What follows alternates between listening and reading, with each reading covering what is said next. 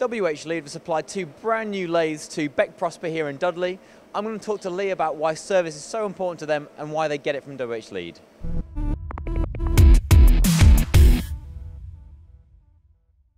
We're here at Beck Prosper in Dudley, and they make fasteners that work in demanding environments for the petrochemical industry. Lee, can you just explain to me what Beck Prosper do for the first please?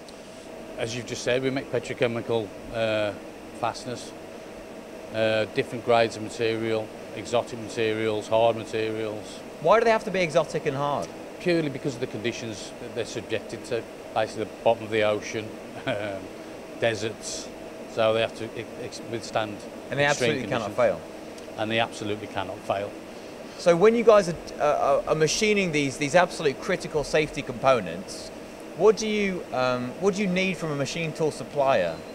Well, a number of things. I mean, really, the service is tantamount, really, because if a machine's down, we can't afford to lose time in production because we've got customers screaming for parts. They might be for breakdowns or various things where it's time critical. And like with White House machine tools, they've promised us an engineer next day on site if we had any issues, and they've delivered. What have WH Lead done for you that you find helps with you continuing your relationship with them and make sure you're going to go to them time and time again?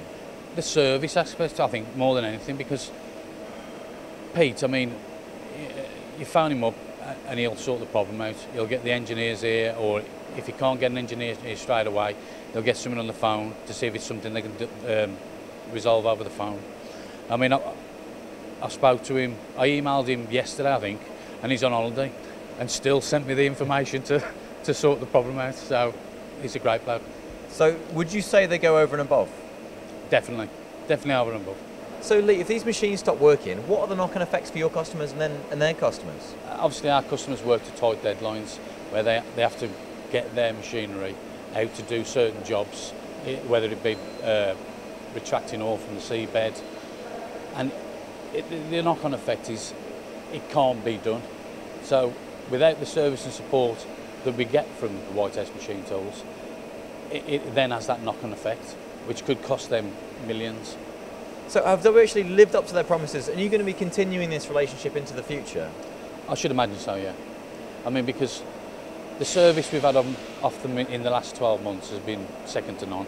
So it's all about the level of customer service you get from WH Lead, and it's also the personal relationships between engineers that make sure that those engineering customers can make sure their customers are happy as well.